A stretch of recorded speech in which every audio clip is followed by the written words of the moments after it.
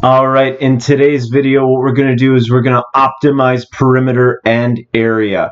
Once again, optimize means maximize or minimize. Okay, so we're going to maximize area and we're going to minimize perimeter. Okay, maximize area, minimize perimeter, and I promise you it'll be a good one. All right, now it wants the dimensions. Okay, of a quadrilateral, and a quadrilateral means 4 sides, and we want to maximize the area. We talked about this yesterday, but given each perimeter, how do you find the dimensions of a quadrilateral that has the max area? First of all, you have to tell me what kind of shape this would be. 4 sides, max area, we're talking about, that's right, a square. This means all the sides are going to be the same, and you can determine the dimensions by merely taking each perimeter value and dividing by 4. Why don't we do it with 110? So let's take 110's perimeter, and I go 110 divided by 4. That value is 27.5 meters. Therefore, the dimensions are going to be 27.5 meters by 27.5 meters. Because, again, it's a square. So all the dimensions are going to be the same. And those dimensions right here will produce the maximum area given a perimeter of 110 meters. There you go. That's the first question. What happens when we have 3 sides? We talked about this yesterday. In this case, you're not going to have, so not a square. It's not going to be a square. The dimensions are going to be different. You're going to have a rectangle. It's going to be a rectangle. So a rectangle has a length and a width. You can determine the length, the longest side, by merely doing L equals perimeter divided by 2. So you go 110 divided by 2 and you found the length. How do you find the width? The width is going to be the length divided by 2. So once you find the length, all you do is half the length and you get a width of 27.5 meters. Therefore, my dimensions that produce a maximum area given a perimeter of 110 for 3 sides is going to be 55 meters by 27.5 meters. So that's when you're given 3 sides. So let's recap. If you're given 4 sides, you've got a square, and you just take the perimeter and divide it by 4. All sides are the same. When you've got 3 sides, no, it's a little trickier. You don't have a square, you have a rectangle. You take the perimeter, divide it by 2. That's just the length. To get the width, you take the length and divide it by 2. You've got the length and width, you write it out. What happens when you've got a quadrilateral and you want to minimize the perimeter? Okay, so this is 4 sides, and you want to minimize the perimeter given each area. This is a little trickier. What you have to do is you have to determine all possible combos of numbers that multiply to 20, because this is an area, right? So you want to determine all possible combos that multiply to 20. So what are they? 1 and 20. You've got 4 and 5. And what else? 10 and 2. And all you have to do here, folks, is find the perimeter of each combo. So if I treat this guy's the length, this guy's the width, I can apply the perimeter calculation and determine the perimeter for each combo. So for this combo, 1 and 20, the perimeter will be 42 meters. For this combo, the perimeter is going to be 18 meters.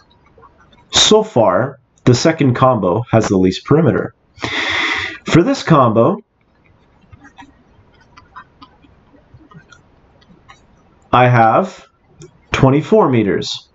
So clearly, the combo that gives me the least perimeter is the one dead center. So this is my answer, 4 meters by 5 meters.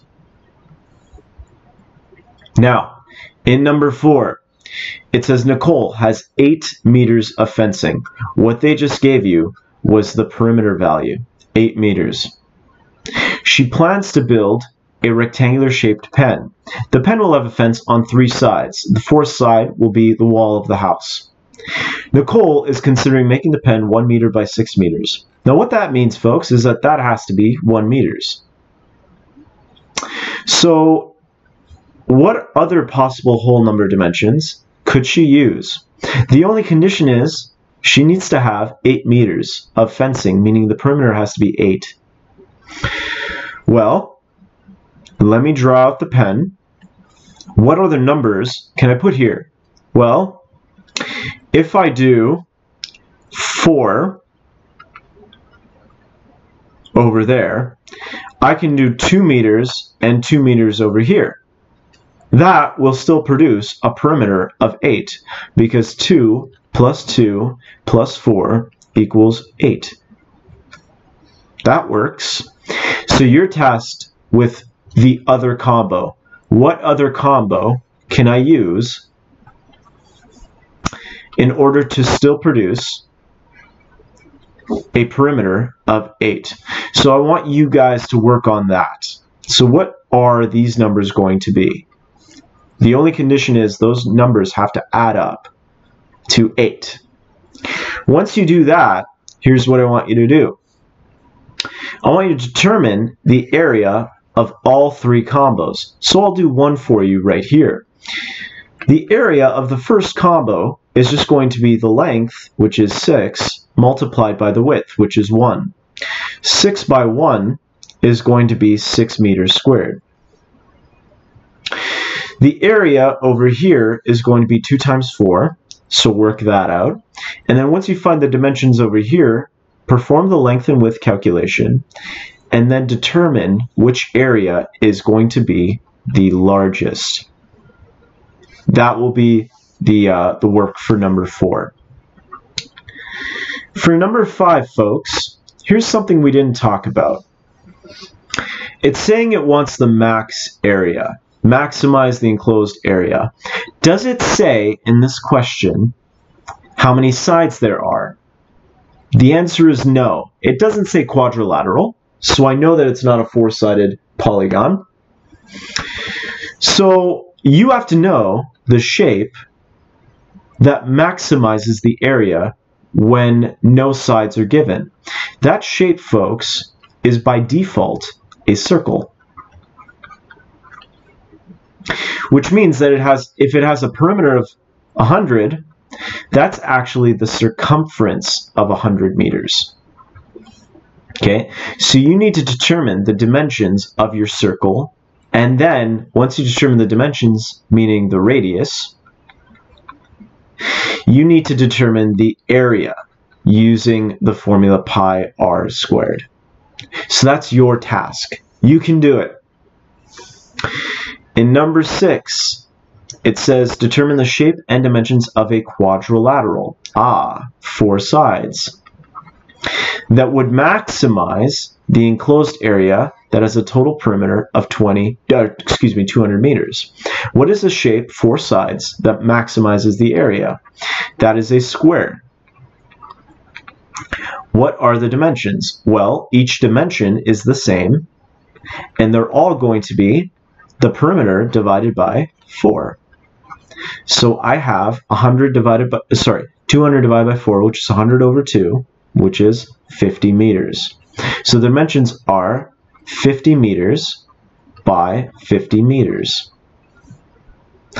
What is the max area if those are the dimensions? Well, the area would just be 50 by 50, 2,500 meters squared. I just take 50 and I multiply by 50. All right. Now, what about 7? 7 seems kind of funky. What type of regular polygons are possible that would have a perimeter of 24 meters? Well, let's see. At minimum, I need 3 sides. That is a triangle. Then I can have 4 sides. Okay. I can have, by the way, that would be a square. Okay. Then I can have 5 sides.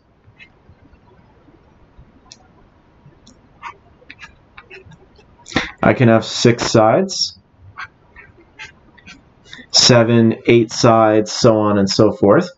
I think they only want a triangle, square, hexagon, octagon. So they're going to skip over pentagon. That's fine. I guess they want to keep it to as whole number as possible. So they want to skip over pentagon. We're going to go with hexagon, octagon, hashtag UFC. Okay, and what other option do they want to look at? A 12-gon. I haven't even heard of that before. And a 24-gon. The reason why they're using those numbers is because they're all numbers that 24 is divisible by. So if I have a triangle that's 3 sides, what would each side length have to be to have a perimeter of 24? 8. Right? Because if I add 8 plus 8 plus 8, I get 24. I just do 24 divided by 3. What would 24 divided by 4 look like? 6, 6, 6, 6. What would 24 divided by 6 look like? 4, 4, 4, 4, 4, and 4. What would 24 divided by 8 look like? 3, 3, 3, 3, 3, 3, 3, 3. Now, what about a 12-sided shape? I'm going to skip over 9 because 24 is not divisible by 9. I'm going to skip over 10 sides because 24 is not divisible by 10. I'm going to skip over 11 sides because 24 is not divisible by 11. So what about 12 sides? Each side length would be 2. Each side for a 12-gon, meaning 12 sides, each side is 2 meters. So what about a 24-sided shape, 24-gon? Each side will be 1 meter. Okay? Now, which of the above regular polygons would maximize the area? Here's where we need to do a little bit of thinking. If you notice, if I increase the number of sides, guys, the shape is starting to look more and more like a circle. So out of all of these shapes, 3 sides, 4 sides, 6 sides, 8 sides, 12 sides, 24 sides, which shape will have the most sides? The 24-gon. The 24-sided shape has the most sides. What that means is it looks closest to a circle. And a circle has the largest area by default.